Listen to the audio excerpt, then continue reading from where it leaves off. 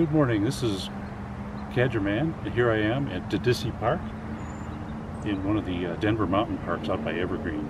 I'm here today to hide a new geocache, a new one in a series of trail mix caches. This is the one I'm going to hide today, and as I often do, I'm also going to hide a buddy cache for it to give you extra incentive to come out and find the two caches. This is the 33rd one in this series. First one was hidden, I think, in 2016, and here we are halfway through 2019, and I'm up to 33. This is actually, I think, the first one I've hidden this year in this series. So we're gonna have to hike a little ways to the spot where I have in mind to hide it, and we'll see what we can see on the way.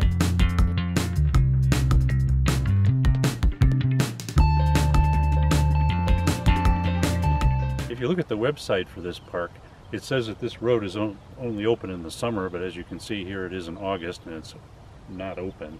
In fact, I've never seen this gate open, so we get to hike down to where we're going to hide this cache.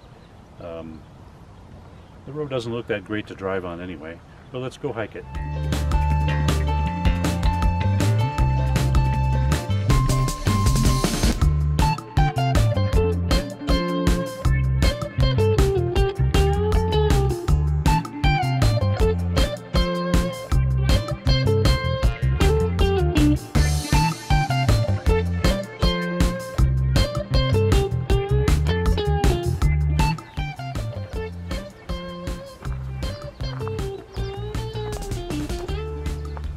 Well, we've reached the spot I had in mind to hide the cache.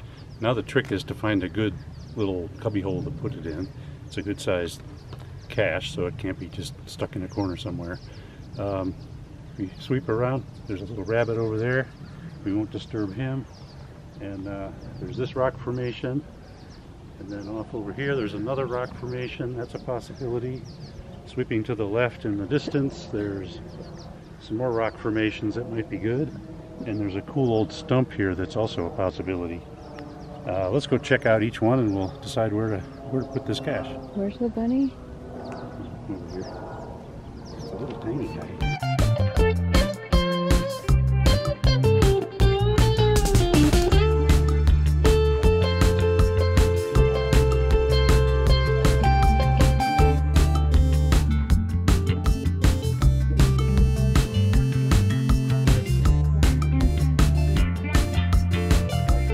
Well, I found the spot for this cache.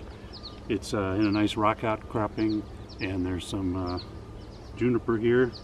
Yeah, they're prickly, so whoever finds this one's going to have to deal with that.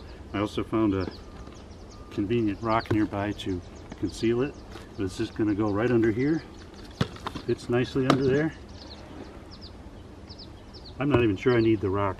I think I'll leave it off. It's easy enough to concealed in there already, so I think we're good to go.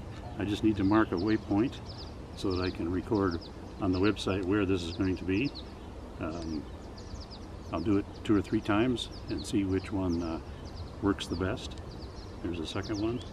Done. Stand up, do it once more.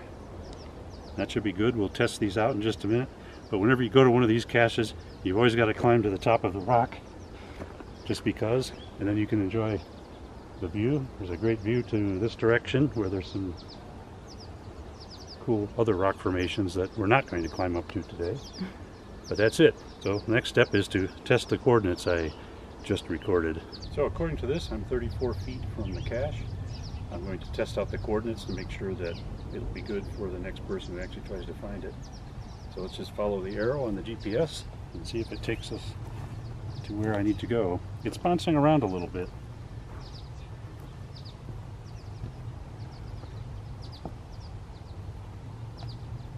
Perfect. One thing I like to mention is when you're walking around places like this off trail, there's a lot of plant life and things. Try to avoid stepping on it to help protect that greenery that you might otherwise step on. So just watch your step. There's plenty of places to step along here that doesn't involve squishing plants.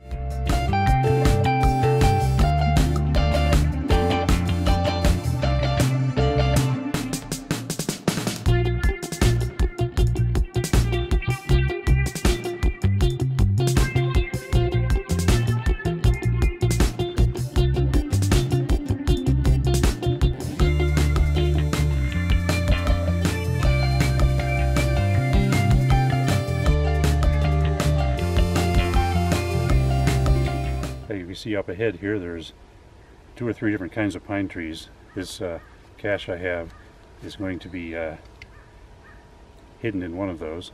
We'll see which one we pick here in a minute, but whoever gets to look for this cache gets to figure out which pine tree it's in. So this is the cache. I'm ready to hide it. I've selected my spot. I want to talk about the construction of it first. This is one of those preformed tubes, and I've attached a zip tie tightly to it with another one through the first zip tie. I'm going to go find a branch to put this on. It'll be lightly attached to the branch, not so much that it will cause trouble for the branch. So I selected a spot nearby here, and I'll go place it right now. According to the GPS, we're 280 feet from where the cache is hidden, the one I just hid, the one with the zip ties. And here we are at the trailhead, one of them for the Troutdale Trail here in Didissee Park. So when I get home, I'll get this cache submitted, and it'll probably publish in a day or 2 or 3, and we'll see how long it takes for somebody to find this one and the Trail Mix number 33 cache I heard were hid just a little bit ago. So that concludes this video today. I think the next video I'll make will be about finding some caches, also out here in the foothills of beautiful Colorado. I encourage you to subscribe. This is the end of my second video, and the next one will be number 3. Thanks for watching, and we'll see you next time.